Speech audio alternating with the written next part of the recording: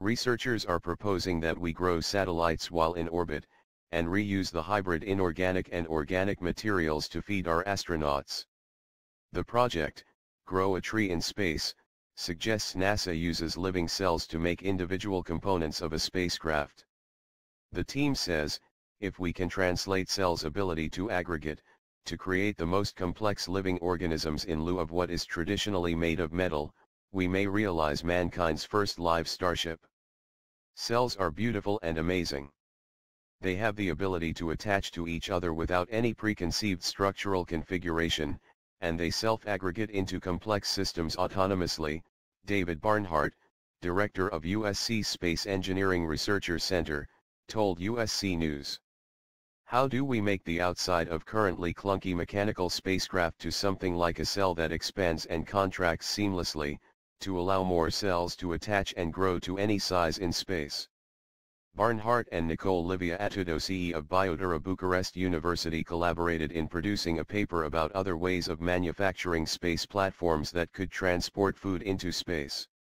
And they call this technology bioterran capability in space, or growing the environment itself.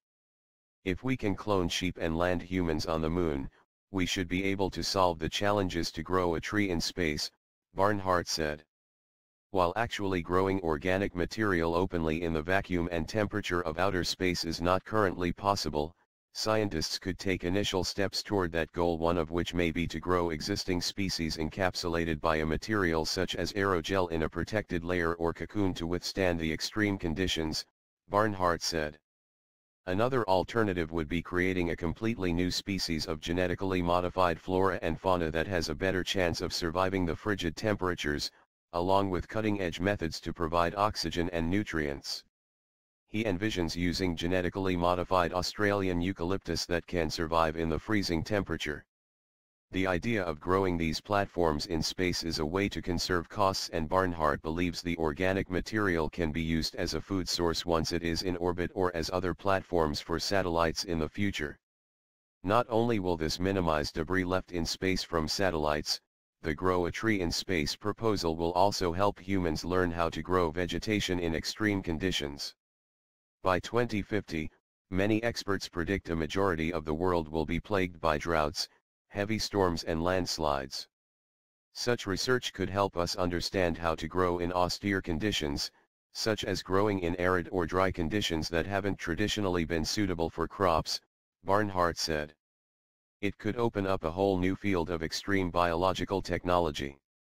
While a working, orbiting live starship is far off, Barnhart and Atudosi said scientists already imitate nature for today's satellite functions.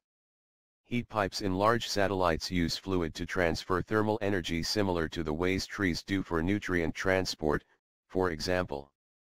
Barnhart and Atudosi have filled their proposal with the NASA Innovation Advanced Concepts Office with the hopes of securing funding for a study that will focus on growth, nutrient transport, and materials that could build a cocoon.